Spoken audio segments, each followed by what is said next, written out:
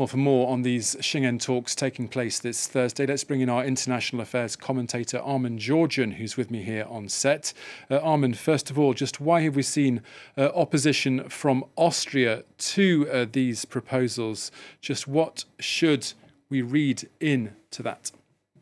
Well, Austria says it's on the receiving end of an increase in the number of migrants using the Western Balkans route. For example, people crossing the border from Turkey, which is a non-EU member, into Bulgaria, which is an EU member. And actually, it's not only Austria, because the Netherlands also got into a spat with Bulgaria, the government of the Netherlands saying that it was essentially very easy for a migrant to cross that border from Turkey into Bulgaria and then make his or her way further into the European Union. That led to a sharp response in Sofia.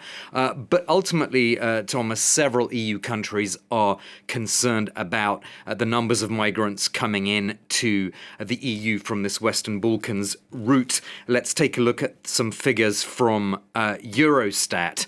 So this is the latest figures that are available. If we can show you that graphic, this is from November, data extracted in November, but dating back to August. So in August, we saw 77,500 first-time asylum applicants asking for protection in the EU. That was 11,000 more than in the previous month in July, which made for the highest monthly number since 2016. And in the background of all of this, you have to remember the migrant crisis of 2015 to 16. Many EU governments remember that vividly and are worried about the political consequences of any major increase along whichever migrant route it may be. In this case, it is, as I said, the Western Balkans route.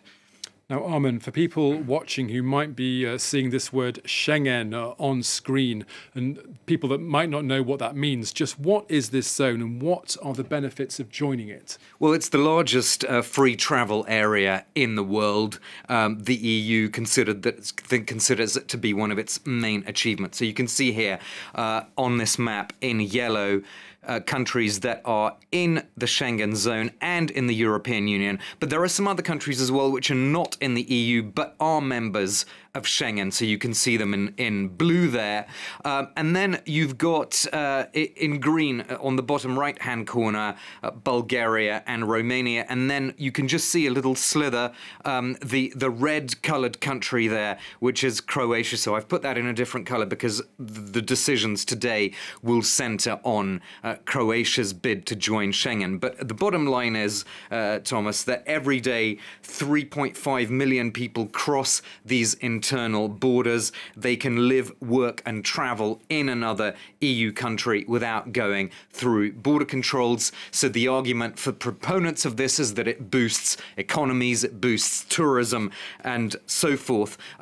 The obvious shortcoming, of course, is in times of crisis, like I mentioned, 2015 to 16, when there's pressure on the EU's external borders. That's when internally things become very difficult politically. Okay, Armen Georgian, thank you very much. Thank you.